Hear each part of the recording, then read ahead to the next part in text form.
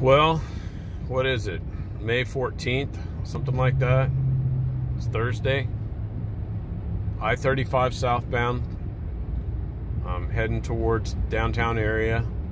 And for the first time in so many weeks, I'm in a traffic jam.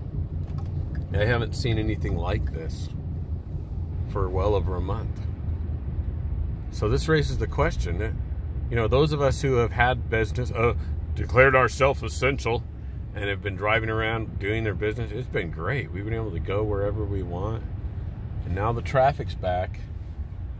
And it almost presents a question to people. Hey, do you really want to live in a city where there's just gridlock daily?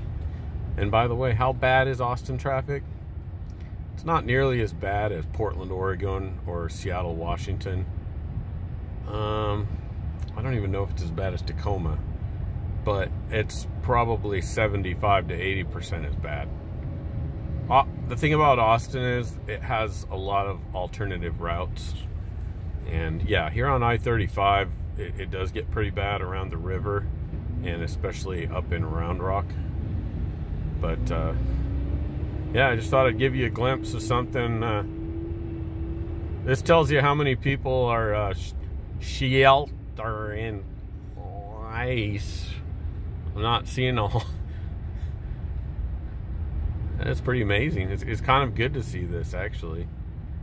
And it's, what time is it? Is it rush hour? Kind of. It's a bit late. It's 9:30, 9:26. So, you know, we've been hauling butt around town going 75 for over a month, and now back to the gridlock. But this is a report from Austin. Thank you.